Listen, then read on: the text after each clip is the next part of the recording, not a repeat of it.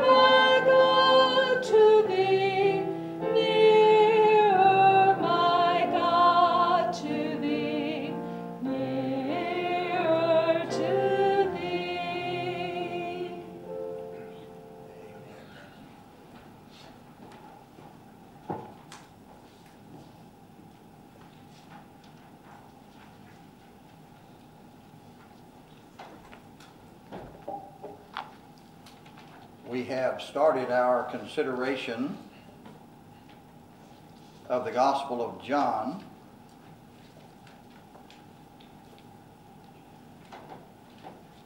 I do hope that you will give your attention and spend some of your time in the Word and in John. If you will read it and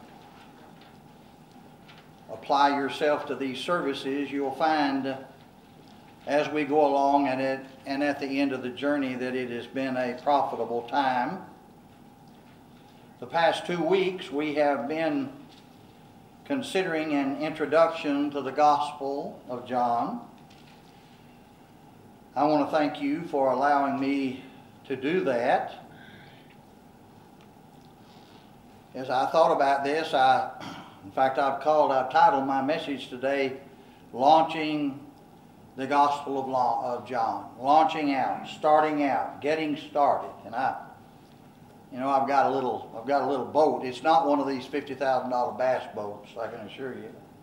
In fact, as I remember, I think I gave $400 for it. And I did a lot of work on it.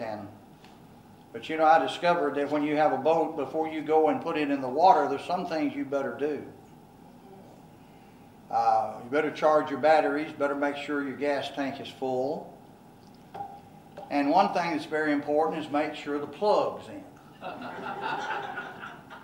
The plug is made for actually one purpose, to let any water that gets in the boat out. But if you leave it out, it will let water in rapidly. And I've seen that happen. Another thing that I do is when I get to the lake, there's certain things that you have to do. I have backed up and tried to launch the boat, and it would not come off the trailer because I hadn't disconnected it from the winch. Well, you've got to disconnect that, and then I have a rope, because I usually go by myself. I take the rope and bring it out and hook it in the back of my truck, and I launch the boat and then pull up, and the rope catches it, and then I pull it over to the side. I've seen another thing that I do when I get out there is I start the boat. I just crank it and I turn it off, because you don't want to run it without it being in the water. But I see so many guys that get out, they put out and they sit out there in the water,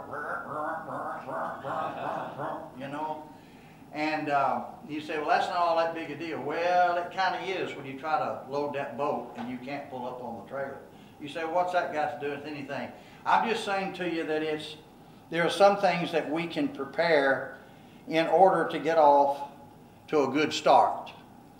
And I'm interested in getting off to a good start. Please pray that we will be able to get off to a good start in this journey. What a book. You know, we spent quite a long time in the book of Luke, and there were a number of things that happened in there, and then sometimes I'll deviate because there's something, but I'm aware of the fact that this may be the last book I'll ever preach.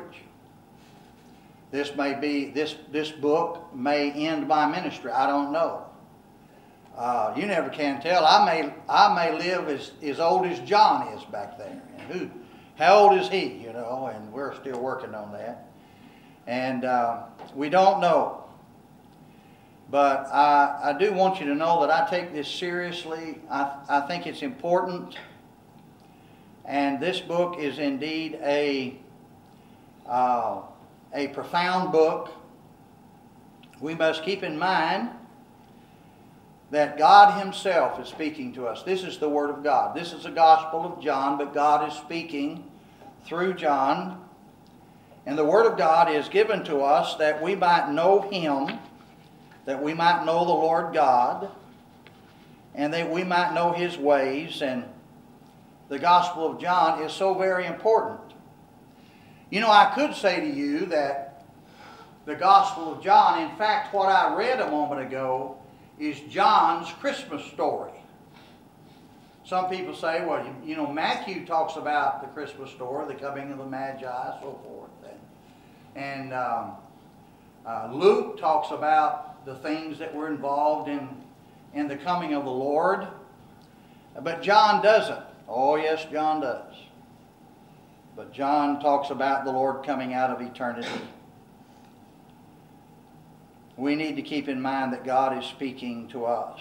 I meant to say to you last week that John 1, 1-5, and also Genesis 1:1, in the beginning God created the heaven and the earth, are statements of truth and fact, and there is no effort to defend those two statements. You know, there are some folks that have the idea that the creation of man is not really all that important, and that really we could take it and kind of mix it with evolution. But I want you to know that creation and God's account of a creation is very important. And we're living in a day when the creation and the flood are denied, even though it's all around us. I suppose that we could find ourselves, as we get into this, and you may not see this or understand it, but we could find ourselves in troubled water in this book, and especially in these open verses if we try to get too technical, and that's not really what I'm interested in. I'm interested in what he has to say. Someone has said we need to keep the main thing the plain thing, and the plain thing the main thing. And I like that. Let me read that again. We need to keep the main thing the plain thing. You know, I heard somebody say the other day, he told the song leader of a church, said, I come to your church and I love this church, I love the fellowship, but I don't ever understand anything that preacher says. You don't have to worry about that too much, because as you've already discovered, I'm not an intellectual. But I'm interested. Somebody said, if you want me to eat the pudding, put it down on the bottom shelf where I can get to it. May the Lord help us to see and to understand. We need to keep the main thing the plain thing, and the plain thing the main thing. The fact is, we have here some basic, factual, fundamental truths concerning the second person of the Holy Trinity, the Lord Jesus Christ. You know, the Bible says that there's no other name under heaven given among men whereby we must be saved. It is Christ and Christ alone. He is the only Savior.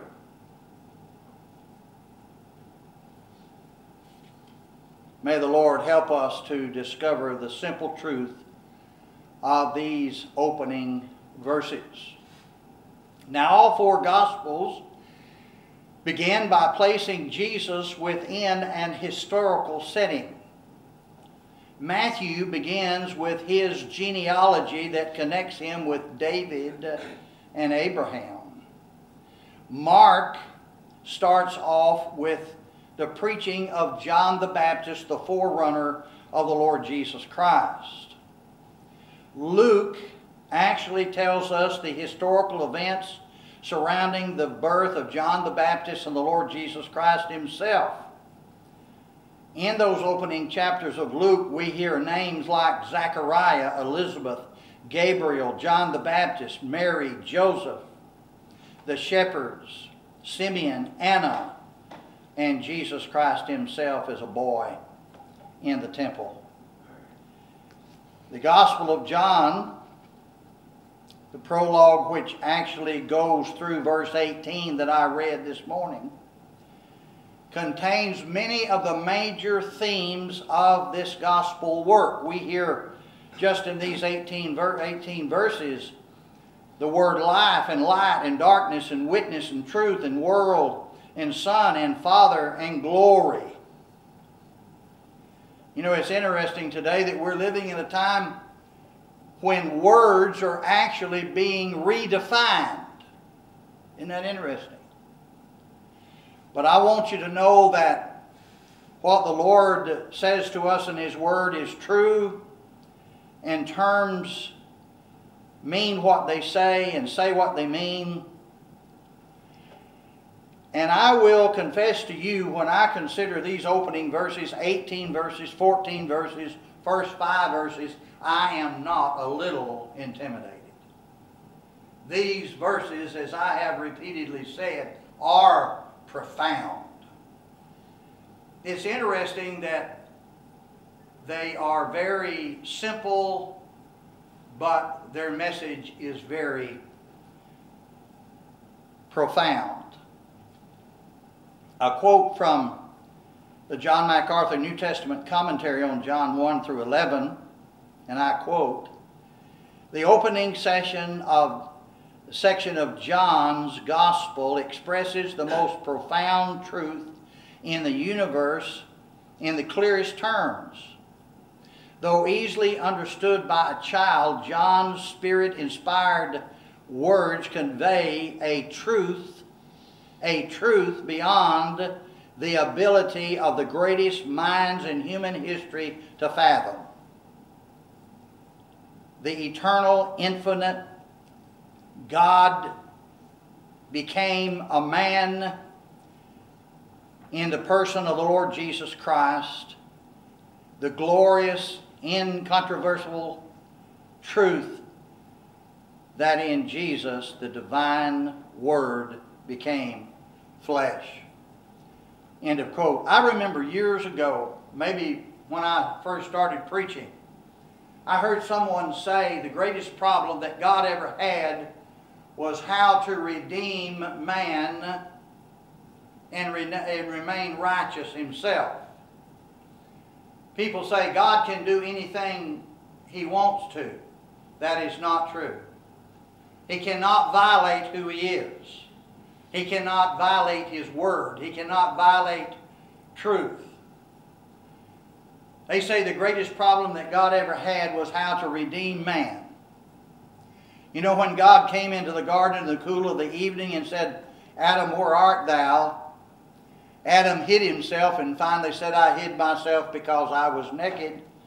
And God said, "Who told you that you were naked? Have you eaten of the tree that I told you not to eat?"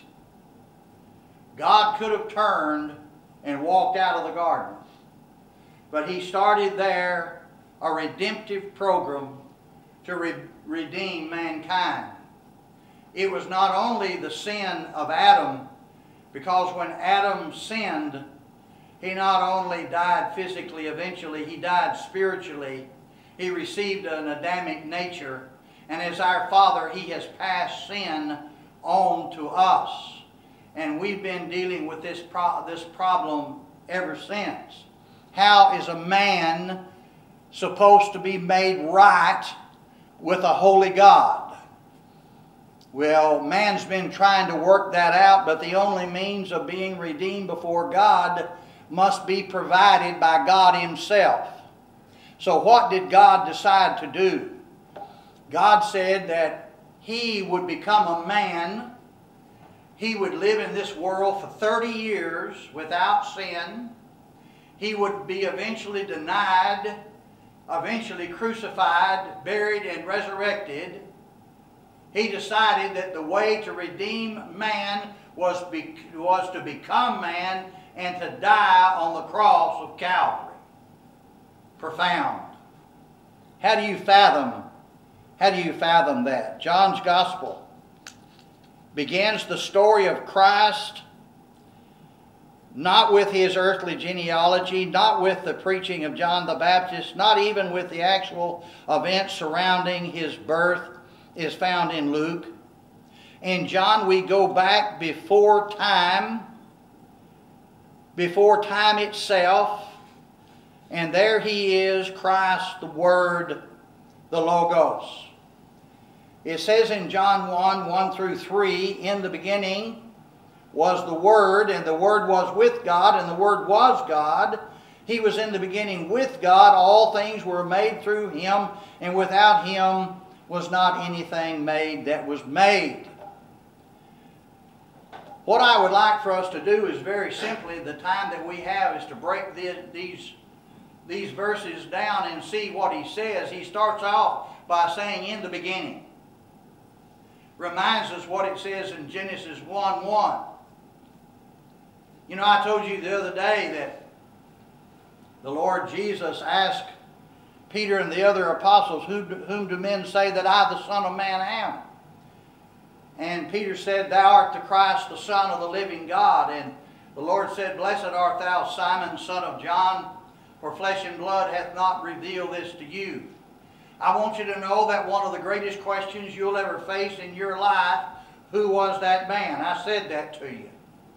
But I believe another great issue, and some people have never considered it, is Genesis 1:1. The Bible says, in the beginning God created the heaven and the earth. But the first phrase there, in the beginning God. You know, I've been trying to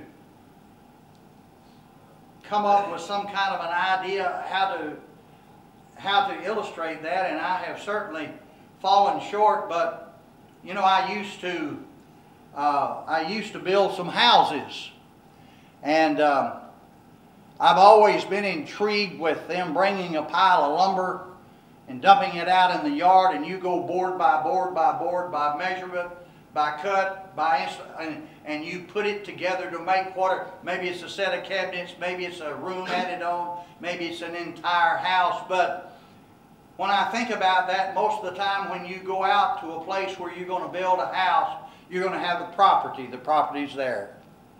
You didn't have anything to do with the property. It's been there a long time.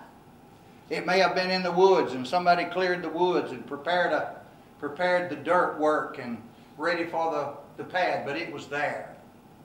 And when we think about Genesis 1:1, and when we think about John 1:1, in the beginning God, He was there. Now I want you to know that's hard for us. That's hard for us to fathom, because we are limited by time and space. Everything has a beginning and everything has an ending. But to think about that, in the beginning God. God didn't come from anywhere. God always was. Don't try to figure that out. Don't try to rationalize that in your mind, because we don't have what it takes to understand that, how that God could have been there before there was anything else. He said, in the beginning God created the heaven and the earth. And by the way, the heaven and the earth is the only thing that we know anything about. If it's not on earth and if it's not in the heavens, we don't know anything about it. In the beginning, God created the heaven and the earth. And that's where creation started. And then He started just speaking, let there be light. Let there be this. All He had to do is speak it into existence. But what I want to say to you is that He said that in the beginning God. In the scripture that is before us today, in the beginning was the Word. When you read When you read in Genesis 1:1, you not only have God the Father, but you have God the Son. In fact, we find out that it was the Lord Jesus Christ that was the one that stepped out of the threshold of nothing and said, "Let there be light. Let there be the earth. Let there be the heavens." It was Christ. He was the creator. Someone said many years ago that the great plan of creation was God's plan, and the Lord Jesus Christ executed. He spoke it into existence, and then the Bible says, "And the Spirit of the Lord moved upon the face of the deep." May I say to you that that's also true of our salvation. The great plan of salvation. For God so loved the world that He gave His only begotten Son. The plan of salvation, the means of redemption, was the plan of God. And it was the Lord Jesus Christ that executed it on the cross in the garden the night before He was crucified.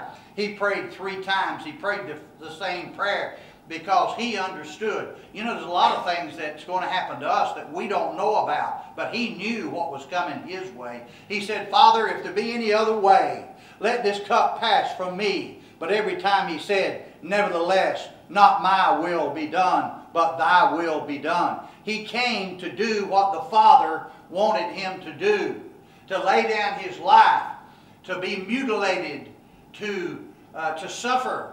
And as I've said to some of you before, I believe that from 12 to noon, that was the period of time when God smote His Son. And we'll never understand that. We'll never understand how that God would smite His own Son and He would bring the weight of sin. Our sin without Christ will cause us an eternity in hell to pay our sin debt. But Christ died on the cross of Calvary.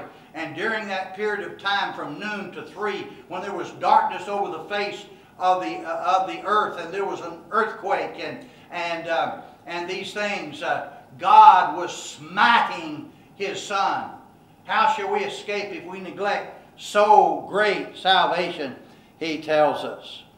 John used the phrase in an absolute sense to refer to the beginning of the time-space material universe. In the beginning, God created. And the Scripture tells us here in our text, in the beginning was the Word, and the Word was with God, and the Word was God. May I say to you, please, please do not relegate the second person of the Holy Trinity, the Lord Jesus Christ, to Bethlehem. I want you to know, we're studying, as you know, we're studying Jude in Sunday school. And when you get on down into Jude, you'll find out that the Bible says that it was Jesus who delivered the children of Israel from Egypt.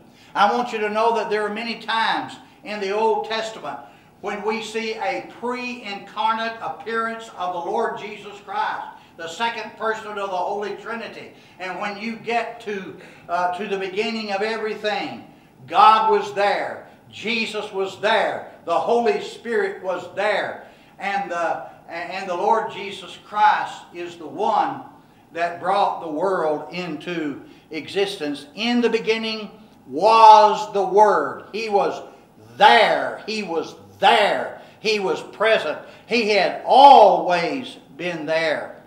Before the universe began, the second person of the Trinity existed. He was.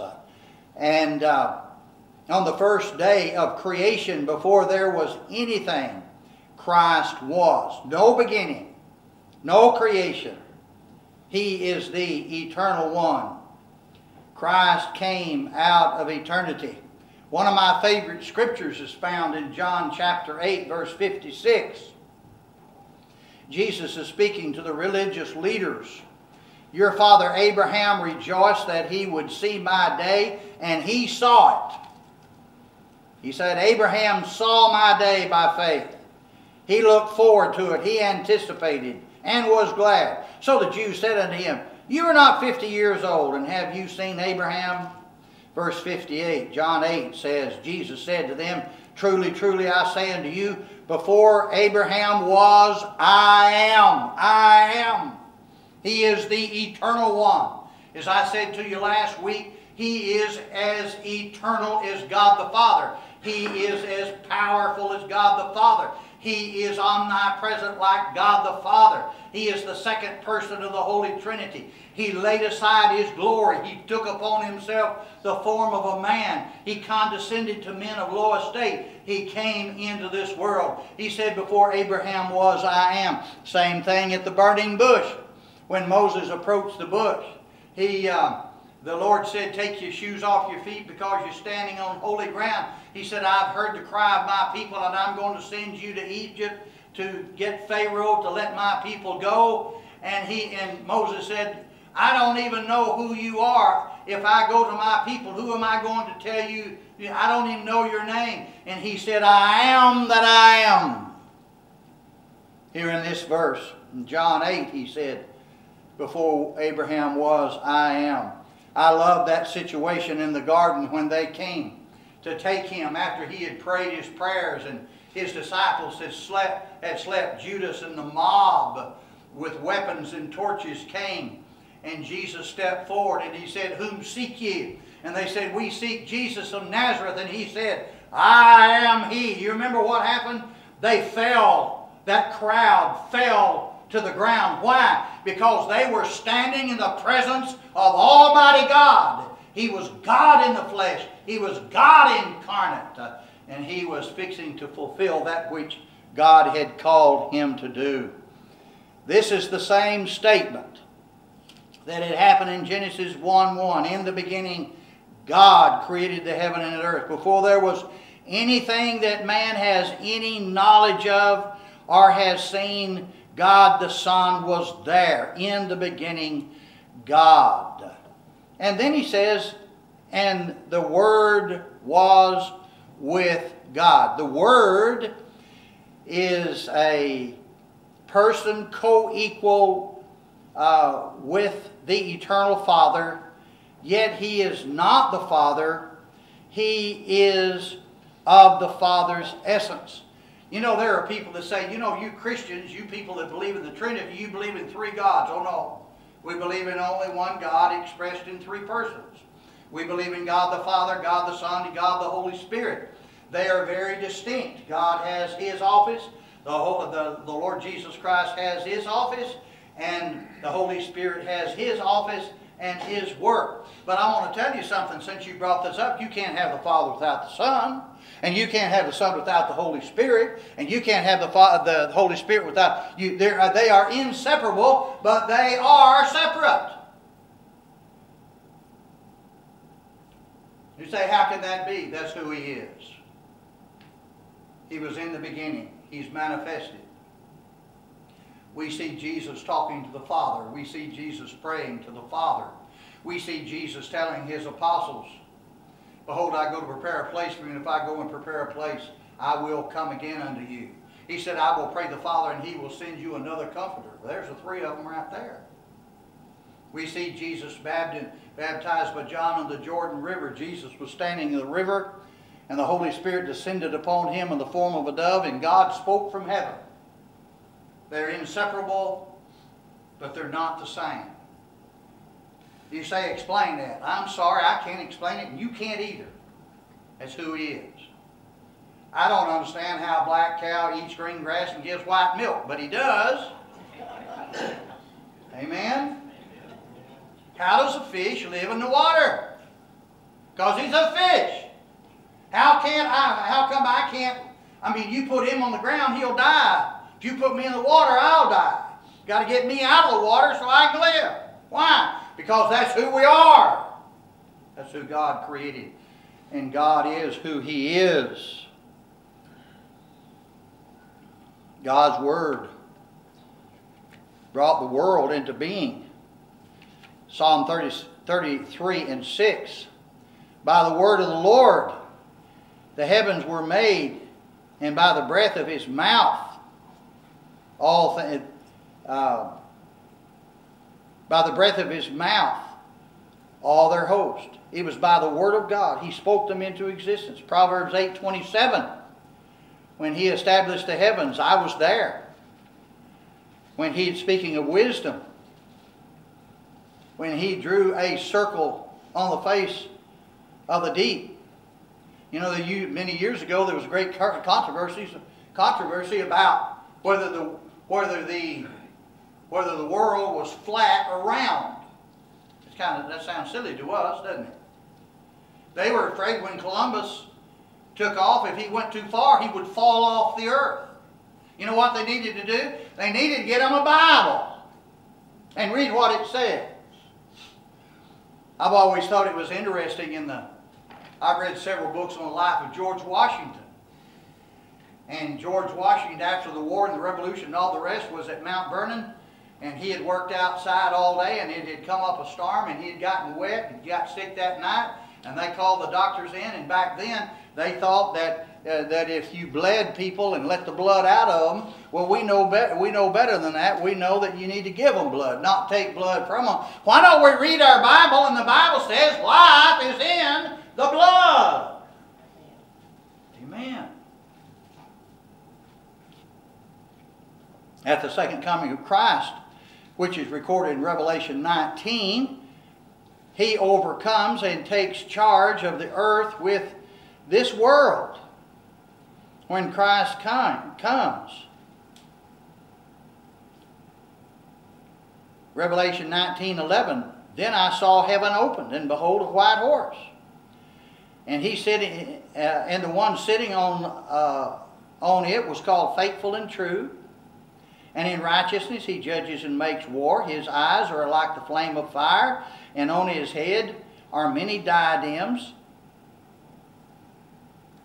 And he has a name written that no one knows but he himself.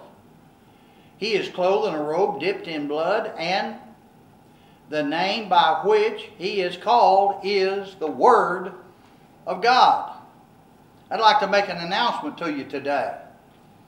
You know, the Lord Jesus Christ came in this world born of a virgin, born in a manger, raised in a carpenter shop, to a poor couple. He wasn't raised in a mansion or born in a mansion. He condescended to men of low estate. He went about doing good. He healed the sick and raised the dead and cleansed the leper. And they eventually abused him and spit on him and slapped him and disabused him. But I'm here to tell you, you listening to me? He's coming back. And when he comes back the next time, they won't be slapping him around. They won't be spitting on him. Because he will come as King of Kings and Lord of Lords to set up his kingdom. But how did he do these things? Through the Word of God. The Word, as the second person, Jesus is called the Word. As the second person of the Trinity, was the intimate fellowship with God the Father throughout all eternity. John 17:5, and now, Father, glorify me in your own presence with the glory that I had with you before the world existed. Did you know that the Lord Jesus Christ was up there with the Father? And he came down here being born of the Virgin and lived here for 30 years. And then he told them, I'm going away, and where I'm going you cannot come now. You will be able to come later on. I'm going away. I'm going back to the Father. But then he promised that he'll come back here again, and I'll say with John the Revelator, so come, Lord Jesus. Colossians 2:9 says, for in him the whole fullness of deity dwells bodily. And then on our text scripture he says, he was in the beginning with God. In the beginning was the Word. And the Word was with God, and the Word was God. He's all of these things. He was there. He was God. He was with God. He is God, but he's separated from the Father. the Lord Jesus Christ. All things were made through him, and without him was not anything made that was made. You know, it's interesting to me, even around here, when I see a sunrise or a sunset, or the changing of the season, or I see the face of a new baby, or I see the different things in creation, just on and on and on. I see design. I see a plan. I see a purpose. But we are bent and determined to rid ourselves of God and rid ourselves of the Word of God. But the question I ask you is, what do we have left? Colossians 1:16 and 17, by him all things were created, in heaven and in earth, visible and invisible, whether thrones or dominions or rulers or authority, all things were created through him and for him. And he is before all things, and in him all things hold together. Hebrews 1:2 says, but in these last days he has spoken to us by his Son, whom he appointed heir of all things, through whom also he created the world. You know, I'm telling you my whole life today. You know, I've got a boat now, and I'm fixing to tell you I've got chickens. And I've got an old Buff Orpington hen, and those Buff Orpingtons are prone to set. You say, what are you talking about? Do they set around? No. If she could find 2 or 3 eggs, she'd plop down on them trying to hatch them. Well, kind of have a problem with my chicken because I don't have a rooster. But my brother-in-law gave me 11 eggs, and I put her in there, fixed a little cage, put her in there where the other chickens wouldn't. And she took right to them. She sat down on them. And she sat there for 21 days. And when the day would warm up, she'd go out and walk around a little bit, eat and drink, and then she'd go back when it went to cooling off. How does she know that? But anyway, she sat on for 21 days, and finally those little chicks started hatching, and it's so funny to watch them because they know who Mama is, or they think Mama is, and you go out there and she'll be sitting there. She looks different than the other chickens. She'll be sitting there. And you sit there for a minute and you see these little heads go to popping out. And then she went to teaching them. She would get down there and I'd put the feed in there and water, and I didn't understand a word of that, but those chicks did. I know I saw a video one time. There was this wild turkey hen coming down the road, and she had all these little old goslings, or whatever they call them, behind him, wild turkeys, and there was I think it was a hawk. Heard the scream of a hawk, and all of a sudden she got over the side of the road, and she went, and all these little turkeys went, boom. And then, I know I'm not convincing you. Let me try something else. Those little chickens, it's so amazing to me. I mean, these little bitty chickens. I have this food, you know, and I start off with an empty tray, and they get up there, and you know what they do? They go. And I'm telling you, I have not sent them off to chicken school. How do they know that? It's in them. That's who they are. I wonder what they did till they evolved, till they knew that. I wonder what we did for eyes until our body evolved to eyes. It's a little problem right there for our evolutionists. I'm just saying to you that the Scripture tells us, and that Jesus was the Creator. Whoo, I'm out of time. How have y'all done this to me? Let me finish up by saying to you, conclusion. That's the word y'all are looking for, isn't it? We're finite. We're limited. God is immutable. It's very difficult for the finite to understand the immutable. When it comes right down to it, we must face the fact that we will never be able to comprehend these truths. In the beginning, God. We must believe, we must trust, and we must accept. Hebrews 11:6 says, without faith it's impossible to please God, for whosoever draws near to God must believe that He exists, or He is, and that He rewards them that diligently seek them. You know, I told some of you, I had a guy come to me one time in the prison, and he was kind of debating things, going back and forth, and I finally said, you know the difference between you and me? I said, the difference between you and me is I believe the Bible and you don't.